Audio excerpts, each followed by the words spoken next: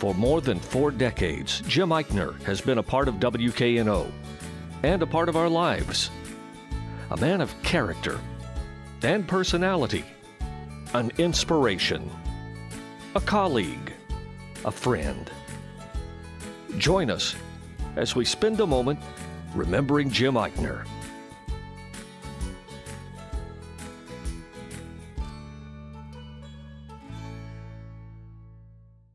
I'd say that Jim is probably the most recognizable person when it comes to an association with WKNO. Wherever you went, you always met someone that knew Jim. They knew him through local theater, they knew through his Rotary work or his other service work, or through Ottawa Church. And it was hard to go someplace, you know, on the way in, we had to stop because somebody had to say hey to Jim. And then while you're eating, somebody's going to come up to the table. And before you leave, he's got to say a personal word to the people passing. And, you know, he just built up such a community. I think it was only natural that he would wind up on TV because it was in his blood. Whether it was here at WKNO or on the stage or at the Rotary Club, he was a natural. Jim Eikner, he was an amazing man. He'll be missed by more people than he could possibly ever imagine. Jim Eikner was a Memphis original, a multi-talented, multifaceted dynamo who tried his very best to live life to the fullest. He had character. He played characters. And he was a character. As his hair turned white, he began to dress like your classic Southern gentleman. But he was fully a man of the 21st century, excited about change and creativity and youth, always wanting to know what was coming up next. That was our Jim, a man of the world who traveled everywhere, from the historic streets of Europe to the new horizons of Sao Paulo. But he went home most nights to a house about a mile down the road from the house he grew up in. That reminds me of the old song, Orange, You Glad You're You, because I am glad I'm me, and especially that I was born in Memphis, Tennessee. I love this city and have for a few years now. He was a true Memphian, by the description of the word. Not just did he love the place, but he knew it. He knew, it seemed, all of the people in it. And everybody knew Jim. Just off Lamar in Midtown, I was born on a street called Oakview. It was December of 1933 when Memphis first met the little blue-eyed tyke who would become the city's great friend for 82 amazing years. My family, my father's family, all opened up Clarence Saunders Piggly Wiggly stores all over the country. Then we came back to Memphis, and then I went to Messick High School, well, from the 6th grade on. Messick High School on South Greer, between Spotswood and Carnes, was the school at the heart of a bustling neighborhood in the early 1950s. There were about 200 of us in that class, and Jim was very, very prominent. He was into everything. My happiest memories always were of our assembly programs when I would see Jim and Collins Kilburn do skits and laugh and laugh and laugh. They were the cutest things. They were so much fun. And he was very social, and he was very accepting of any group. He made you feel like you were intimately his friend. He was very accomplished all through high school. In fact, I mean, he won all kinds of awards in speech. That's where I met the individual who had the greatest effect on my professional career. Well, it was Freda Kenner, who was the most marvelous speech teacher the world has ever known. She was honored nationally. Jim was her favorite. When she was 100 years old, and she lived another 3 or 4 years, when she was 100 years old, she asked Jim to do the eulogy at her funeral. And Jim said, "Of course, Miss Kenner, I will be delighted to do the eulogy at your funeral." And she says, "Oh, I'm so happy," something like, "I can hardly wait." Graduating in 1952, in high spirits and high hopes, a young James Eikner set out to fulfill his destiny as a big man on campus. We both went to UT Knoxville for a while, and saw him on campus there. Being a cheerleader and acting and on the debate team and everything in the world except studying. My folks thought maybe I needed a more cloistered atmosphere, and so I went to Southwestern. Too many extracurriculars and not enough study. I could see how that could happen. The lesson learned was that plans don't always unfold as expected. and that personality and charm don't stand for much without a solid foundation to hold them up. And he found that and more back in Memphis at Southwestern Presbyterian. When we think of Jim Eikner on this campus, class of 1957, a flood of happy memories come to mind. A story of being inspired by great professors, by being challenged and championed by wonderful classmates, and of course the story of his courtship and with the love of his life, Margaret Ann. After college and marriage, Jim joined the Army and began a brief but fascinating career. I took my basic training at Fort Chaffee, Arkansas, and then I went to intelligence, the Army Intelligence School at Fort Holabird, and became a counterintelligence agent for the Department of Army. Wow. The thing that made that appeal to me after being in boot camp, after having slogged around in 100-degree temperature with a rifle on my back, was that they said, well, if you become a counterintelligence agent, you wear civilian clothes, you drive a civilian car, and you become an investigator. And I said, what do I have to do? They said, well, you have to extend for an extra year. And I said, book it. So I did, and got out of intelligence school and was sent to Buffalo, New York. Buffalo, New York was the setting for the first year of Jim and Margaret Ann's life together. And our first home was on Niagara Falls Boulevard. We had a honeymoon home our first year.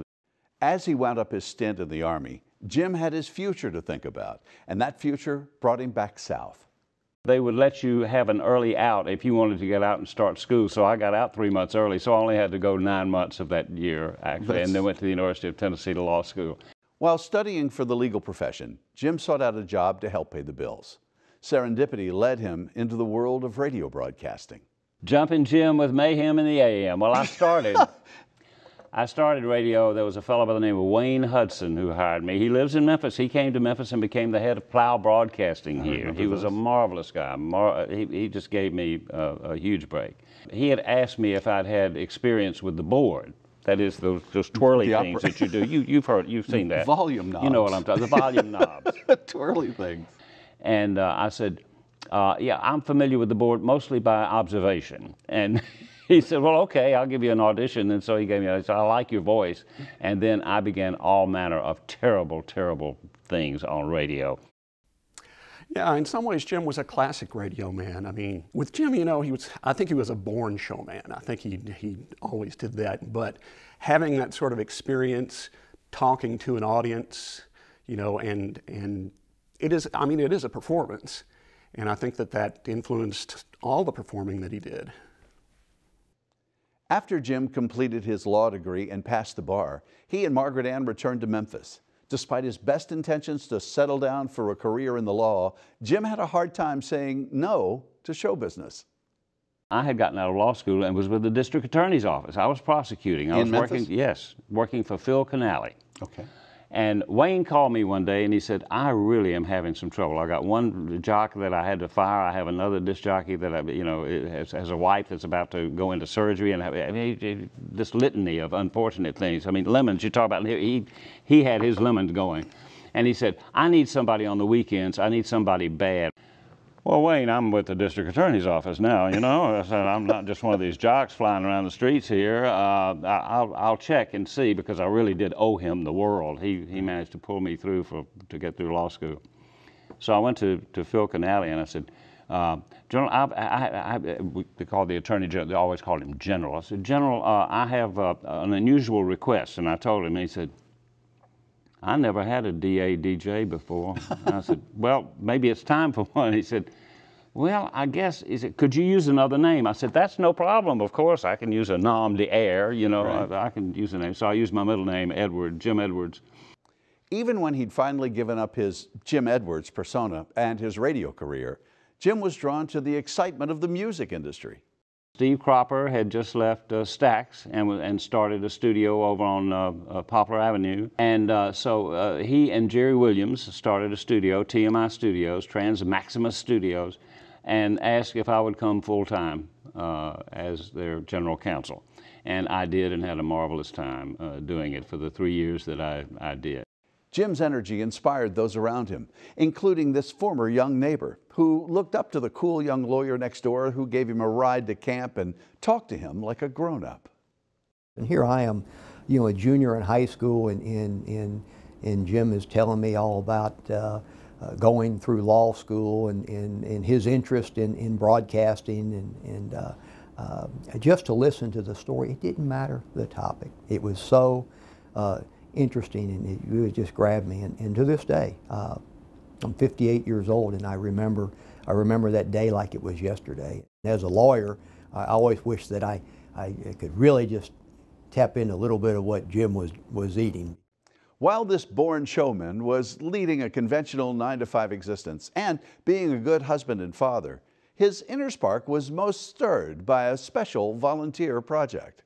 What I had done was direct the Gridiron Show, the Memphis Gridiron Show. Burl Oswanger and I directed the Gridiron Show, making fun of politicians, poking, you know. We would fill the Rivermont, we would fill the auditoriums with people from Arkansas, Mississippi, politicians that would come in here. I mean, it was a big thing. A bunch of folks from the newspaper put on this show every year. This is kind of like the local version of the Capitol Steps. That's very much like that. Okay. Yeah, it was musical, and Burl Oswanger and I would put together musical numbers and the like, and really spoofy things for people's consumption, and did that for 8 years. And so my image was out there a little bit. Made the newspaper a lot with many of those sketches and the like. Not too long ago, Jim jumped at the chance to relive those exciting days by helping out the Memphis Bar Association with their satirical review, Entertaining Motions, a benefit to raise money for local organizations that provide legal help and advice for low-income people. He got to know a kindred spirit in lawyer and improv comic Joe Leibovich. A lot of attorneys really do enjoy getting on stage, they enjoy writing, they enjoy performing. And somebody like Jim was really able to bring a special energy to that to make it more entertaining and more fun and just a better experience for everybody involved. It was Jim's reputation as a polished performer for benefit events that won him a fateful invitation. So I got a call from WKNO asking me if I would consider hosting their first pledge night. They said, we're going to have to raise money. They're threatening to take away public broadcasting's money, Congress is, and we've got to do something about it. So we're going to have a pledge night. We're going to do a delayed broadcast of a University of Memphis basketball game. Oh, wow. And I said, well, that should be certainly appealing. And I said, what do I do? And I said, you just go on the air and you ask for money. So, I'm sorry, you're going to ask for money. I said, wow, okay, I'll see what I can do. And the next thing I knew, it was like, well, next Tuesday we're going to do this again. Jim, can you possibly? and I fell in love with WKNO at that time, and they kept calling me. Jim always told how he was one of the first ones to do a pledge drive. And of course he was, and of course for many years after that, Jim did pledge drives for WKNO. Charles, Jim doesn't say one of the first. He says the first, the first. Jim always says that. No. Jim Eikner didn't change direction right away, far from it, but television was calling. And when Jim was ready for a career change, WKNO and Memphis welcomed him with open arms. It was in 1987 that Jim came to work for WKNO television and radio as our marketing manager to help sell program sponsorships. And it was from that point forward that Jim became so involved in the station. Thanks for investing in quality television for the Mid-South, and thanks for your continued financial support. My reaction was probably like so many other people that, hey, I know that guy. I know that voice. Hey, there's Jim. And then I thought, of course, that's what he really, that's his calling. Beggar of money. It's called solicitor of financial buoyancy. I had just been hired to come to WKNO, and so this was about 30 days in advance of my actually fulfilling the position. And I came and they were doing a pledge drive, and I met Jim Eikner. When I first started doing TV Pledge, Jim Eikner gave me some very important advice. That even though you're talking to a camera and you think there are thousands of people watching, you really are only talking to 1 or 2 people watching at home in their living room. Ah, so true, Sally. That's why people make these British comedies part of their regular television diet. He had his jacket on, his tweed coat or whatever, and I just looked at him and I said, you know, you are just the Rex Harrison of public broadcasting. Jim was funny both on camera and off. Meet your doom meekly, and you're in. We'll be quick. What I think Joe means to say is we're close to the end of tonight's presentation, so we hope you'll come on board and become a member of WKNO. I look to him to learn how to speak on camera. David. It's Harold. No, it's David. No, it's Harold. Are you sure?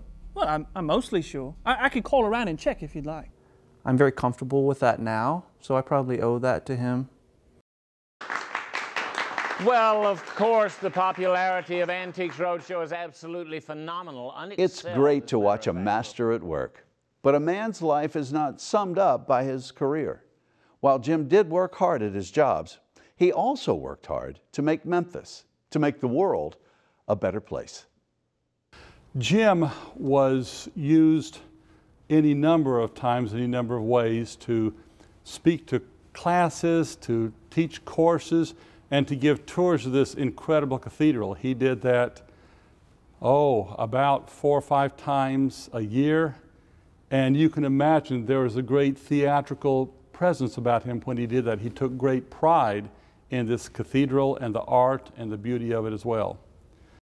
Jim was a true mentor to a number of young people in our congregation. There's one who went through confirmation class, that's when they're ninth grade, and Jim was indeed a mentor, and now that young man is a junior at Rhodes majoring in theater and drama. We talked for a while and he offered to give me a tour, and I accepted him on it because I love anything doing like TV, radio, or movies. And so in the tour, he told me all these amazing stories.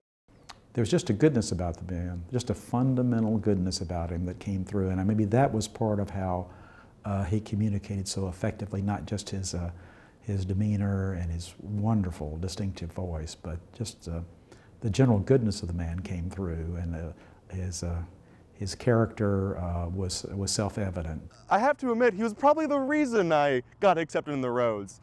We at WKNO share our sense of loss with the community of Idlewild Presbyterian Church, which has lost a leading member, and also with the Rotary Club of Memphis, which has lost its sitting president.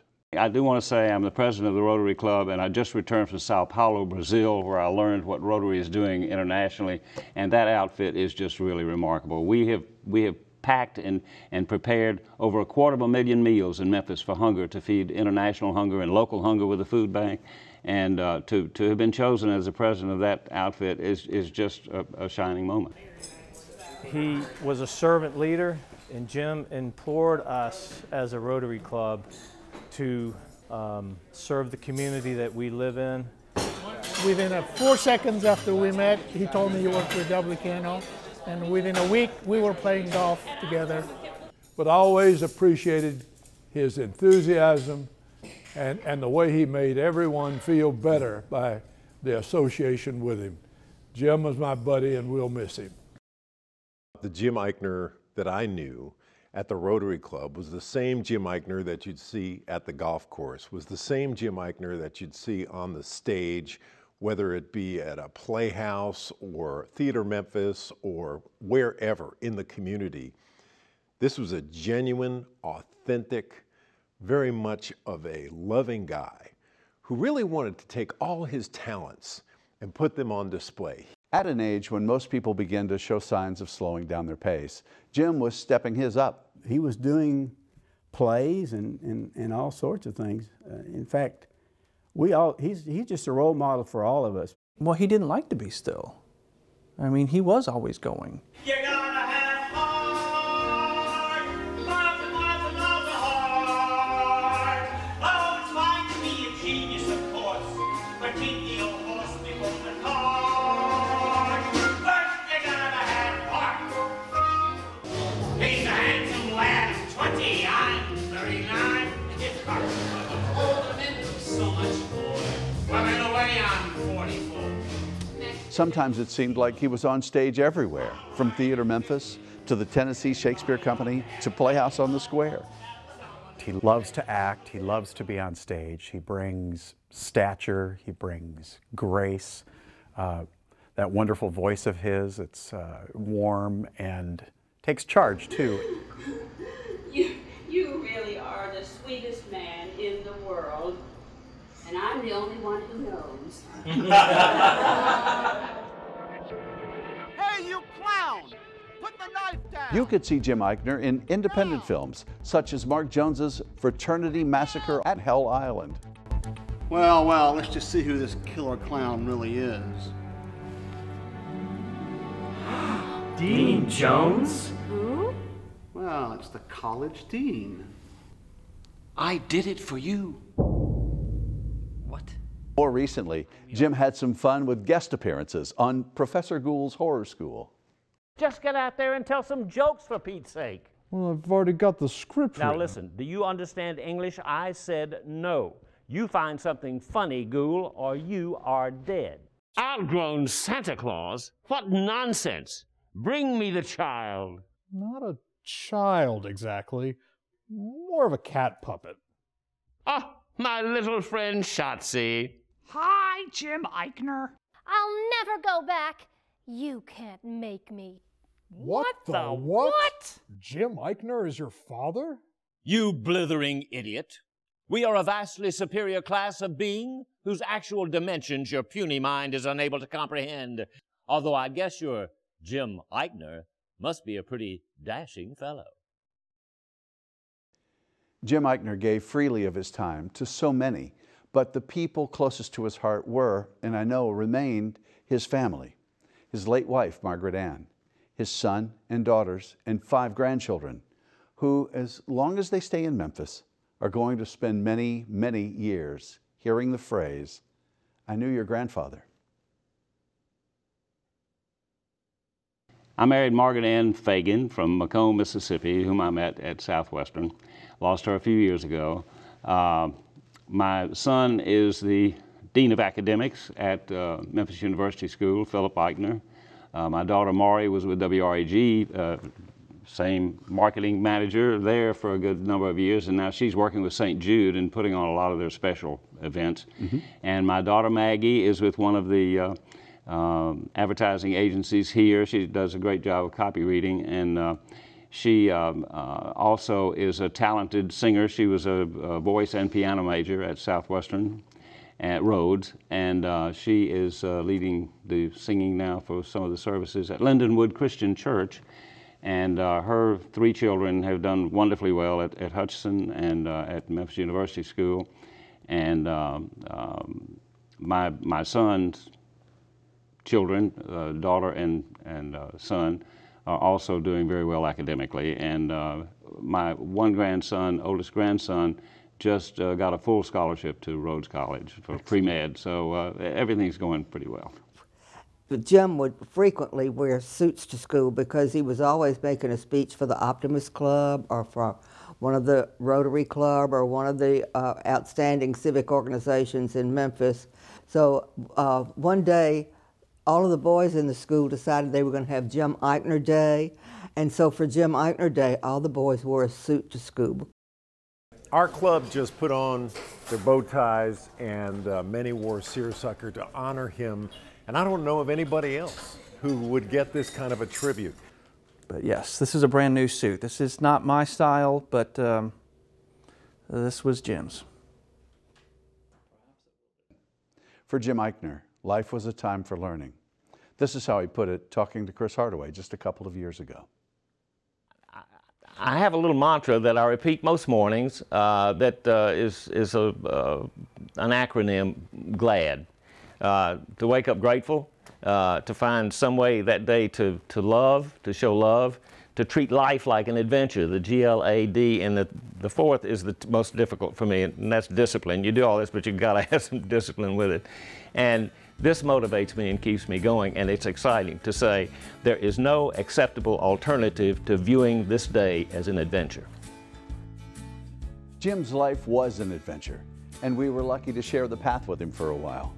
And it's hard to imagine anyone putting more in or getting more out of life than our friend Jim Eikner. I'm Tom Prestigiacomo for WKNO. Thanks for remembering with me.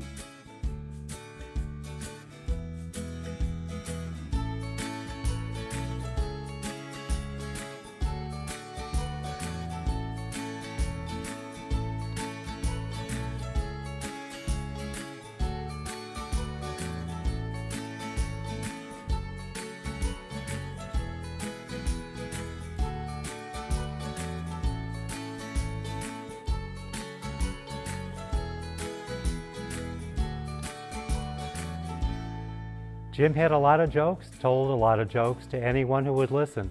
You're not a piece of rope, are you? I'm afraid not.